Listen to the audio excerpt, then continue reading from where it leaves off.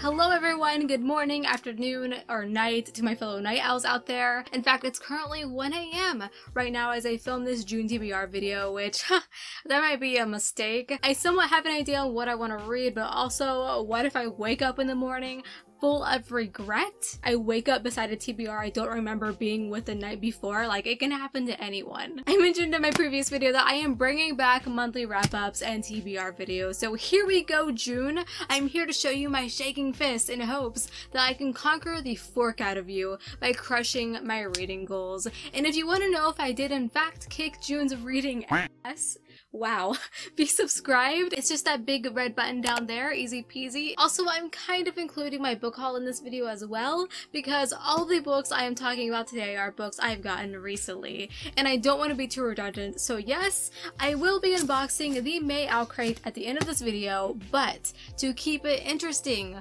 whatever book is inside, I will be reading this month as well. Honestly, Owlcrate books are really piling up, and as someone who doesn't reach for YA that often, we need to get the ball rolling. So hopefully I can stick to the plan. We will just put this here for now. So 4 books on my June TBR leaves it a little open for me to add more later. Let's start with the first one, which is The Coward, by my good old friend and fellow YouTuber actually, Steven Arian. I have been looking forward to this book ever since it was announced. Cover alone, it is one of the best cover designs Anger Robot has done in my opinion. I mean, just look at the spine. It has some heft to it, it has some clean and sharp edges, it almost screams like old school fantasy. In fact, the duology is called The Quest for Heroes. Like, how more classic can you get? So instead of your like gun-ho and brave protagonist, we essentially have one who is a coward, the coward, and he becomes an accidental hero in the story as he gets caught up with a group of fighters. Steven's writing style is very easy to get into, and with his humor included, I'm sure this is going to be a really fun fantasy romp with a lot of character depth. Not too much romp, but just a little romp. I don't know, when I get like group of mercenary vibes from the synopsis and I see the words tavern, abandoned castles, slaying monsters, I get excited. And Steven basically wrote this for me. Like, I cracked the code. I'm dumping out his secret to the world. He wrote this book with me in mind.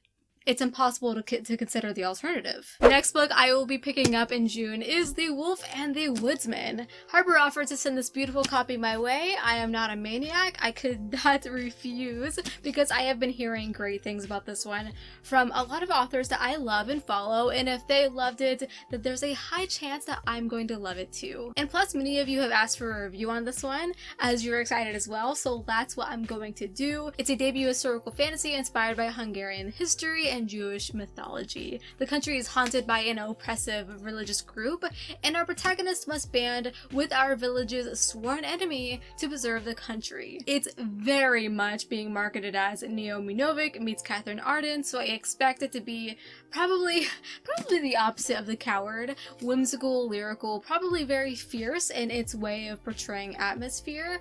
Also heard it gets very dark, and we all know darkness is my friend.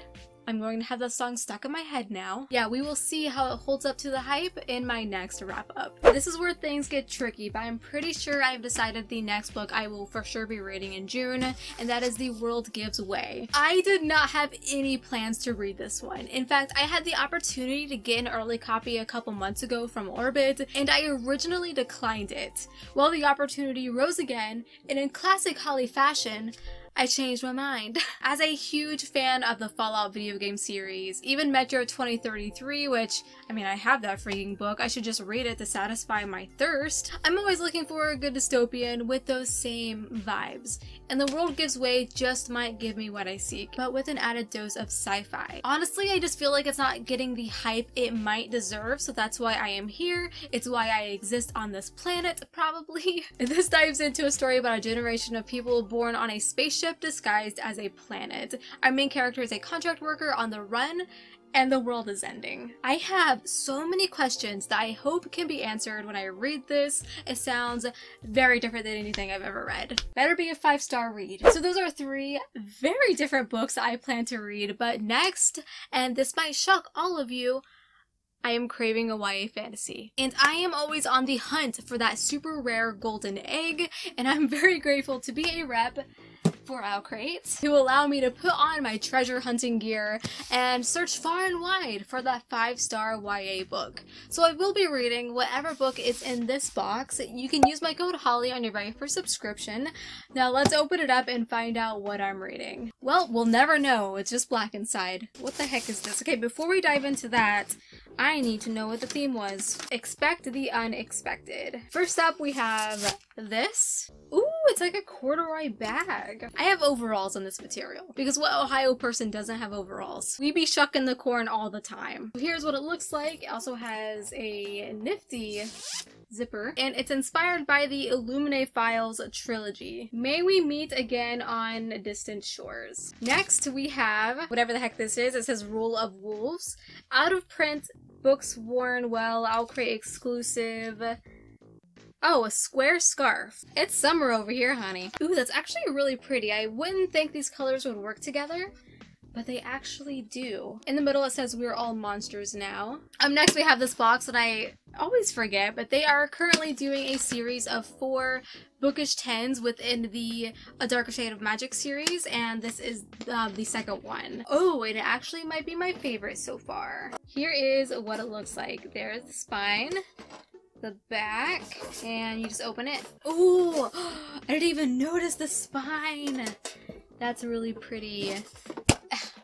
There it is. There's the inside. The spine is my favorite part. Up next, we have a metal bookmark that is double-sided. Here's the front. Here is the back. So one side is inspired by Scythe, and the other side is inspired by the 5th season.